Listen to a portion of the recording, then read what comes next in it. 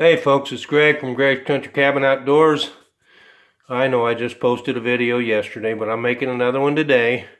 So I'm getting the hardwood flooring in, and I got as far as the stone hearth, and I decided to stop there because I wanted to finish it. I posted pictures of the stone hearth and a video about it, and a friend of mine asked me if I was going to finish it. Well, that was what I originally wanted to do right there. However, I agreed with him totally. It wasn't quite finished.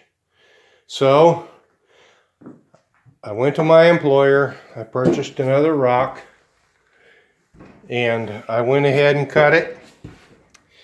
And so I'm going to finish it out. And this rock goes here. Okay, that brings us out to the 4-foot mark right here. All right. Next,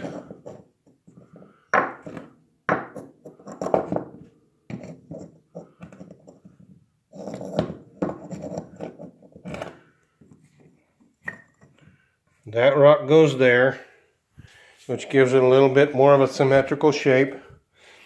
And from the same stone that I cut that out of, right there, I got this rock. So, that will complete the hearth.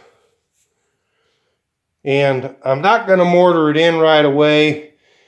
The reason I'm not going to mortar it in right away is because I can cut my flooring, bring it up to the edge, and then mix my mortar up, pull the rocks out, put the mortar in, and put the rocks in, level them off, and not make a mess on top of the hardwood flooring.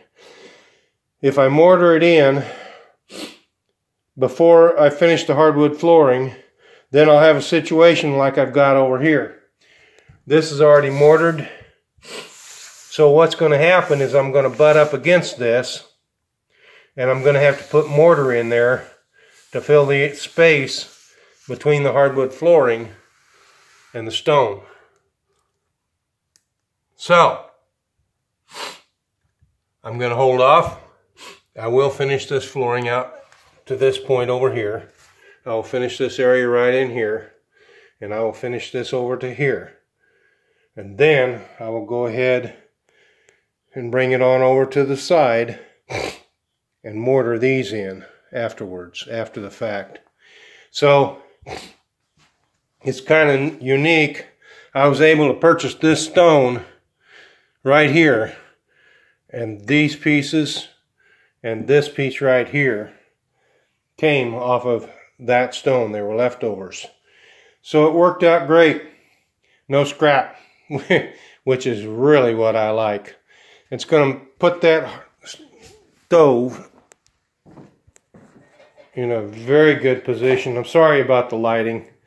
The sun's shining in. It's getting late in the evening.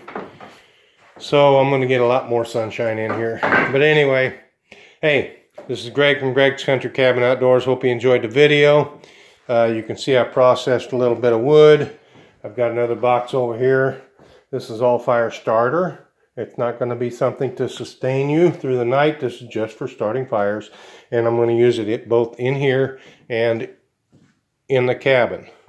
So, hope you enjoyed the video. Thanks for watching. If you haven't already, please subscribe. Give it the old thumbs up. And you can share this with your friends if you want to. Thanks for watching.